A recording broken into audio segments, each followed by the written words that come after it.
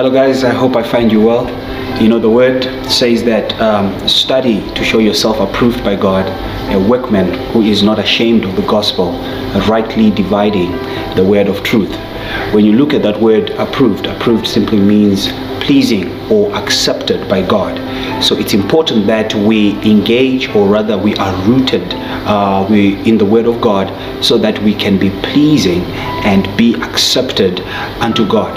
Today I just want us to read from the book of 2 Timothy chapter 3 verse 16. I want us to talk a bit about the four pillars of the word of God. It reads, all scripture is God-breathed and is useful for teaching, rebuking, correcting, and training in righteousness, so that the servant of God may be thoroughly equipped for every good work. So right there we hear that the word of God is profitable, number one, for teaching.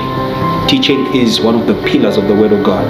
So it's important that we allow ourselves to be teachable by the word of God.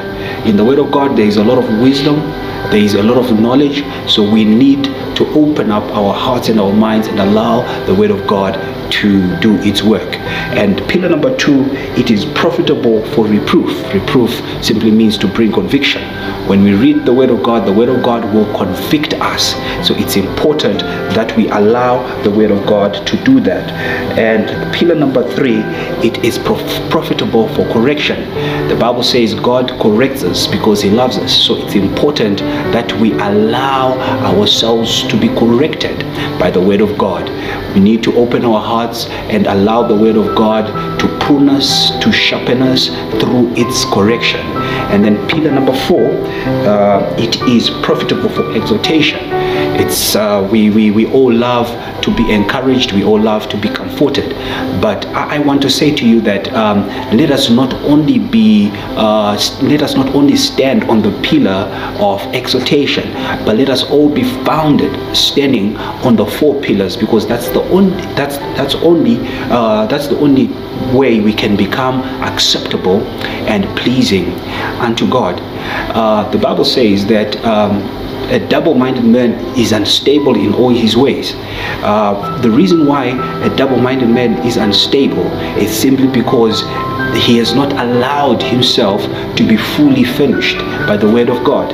When you look at a four-legged chair, the only way that it can be stable is when it's standing on those four legs. If you remove one leg, it becomes unstable. So my prayer is that we all become stable and we all become rooted in the word of God, for that's the only way we can please the Lord our God. And today is Wednesday. It's live group.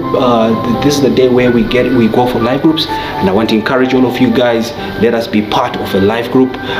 In retreat there are live groups that are happening in Waterfalls, Parktown.